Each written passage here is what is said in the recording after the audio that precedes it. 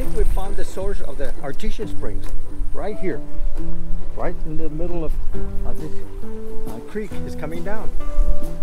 All right, here's where the Artesian springs really come up. You can hear the water as it's coming down. You can hear it coming out of the earth. This is what we call an Artesian springs, and these waters are rich in potassium and magnesium. And look at it, so clear, como crystal clear waters right here from the springs that are coming out from right behind those bushes right here. All that grass, tall grass, those are the reefs that grow around the water. That's where the water's coming out. You can hear it. If we can try to get closer, we'll see if we can see where the water is bubbling out of the earth.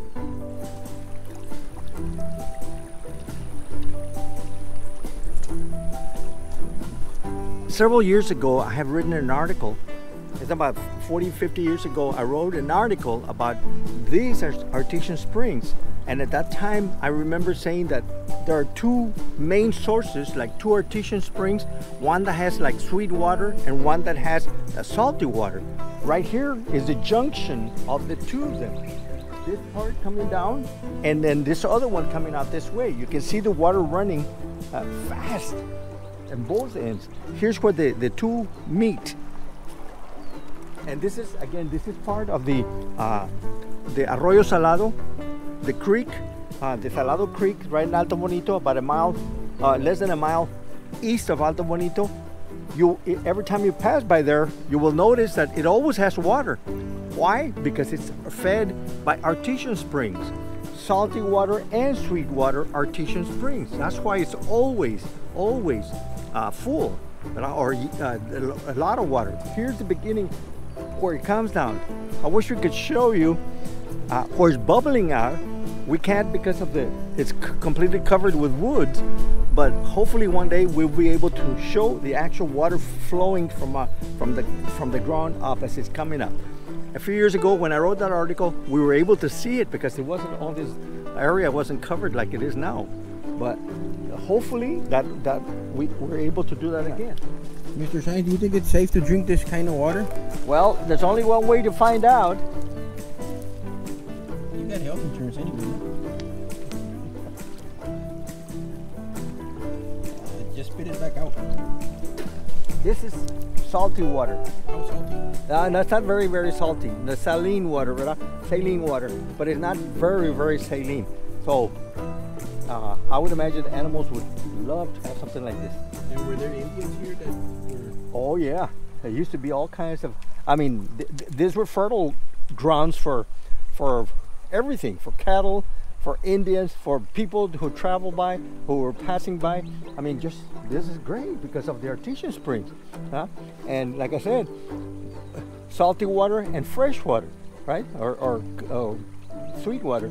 And I'm pretty sure that was contributing to people just coming over here. Besides, like I said, the potassium and magnesium in the water was even good for the body, to clean the body, to clear it of all kinds of sores and things like that. You were saying something about the pressure in the atmosphere, no? Yes. What? A previous owner of this area told me that when there's a low pressure in the atmosphere, it increases pressure on the ground. And as a result, because of the pressure on the ground, more water comes out. You know?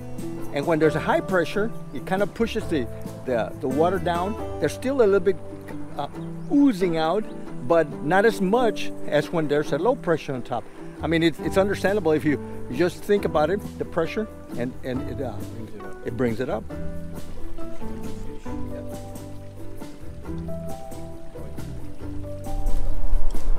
This has to be a beautiful area to visit if we could. I know here the water kind of is pulling out, as a pool. Not moving as fast here because of the fact that it's so wide now. It's getting wider and wider.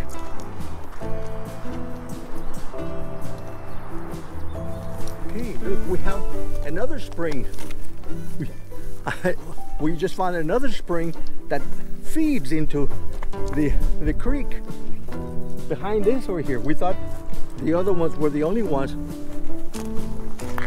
Careful, but there's mud here. But look, Coming out of the ground.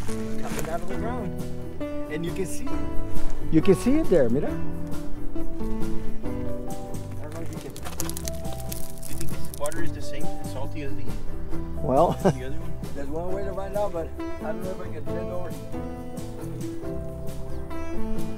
Okay, here we are. We found some more springs that are feeding into the creek, and there's maybe the aquifer that's feeding it is the same, but it's amazing. Look, we found this one. And there's another one right here. Look, it's trickling down. That if you go further down and keep going, there's about 3 or 4 of the artesian springs, again feeding into the creek. That's why the creek always has water. Look, you want to show this? Look, right here, this little canal, and there's another one, and there's another one. Look at the water. Look at the water. Amazing. Clear water, right? You can see that this is water coming from the springs. If you turn that way, you can see the water feeding coming in to this creek. This is Salado Creek, you know? And it's heading on this way. As we move closer over here,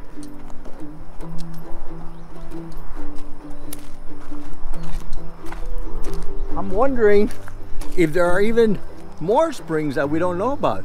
But it's amazing that we're able to find. I hadn't seen these over here. Oh, that's fantastic. The water contains thousands of fishes, different kinds of fish, and so thousands of them all over the place. You can't see it real quick from here, but as you get closer to the water, you will see them swimming all over the place. Those are the different kinds of fishes. Okay, and then again, as we're moving in this direction, we're moving south. We're getting closer and closer to US 83. You can see it about 200 feet from here, yards, yeah. From here, you can see US 83. And again, this is the Salado Creek.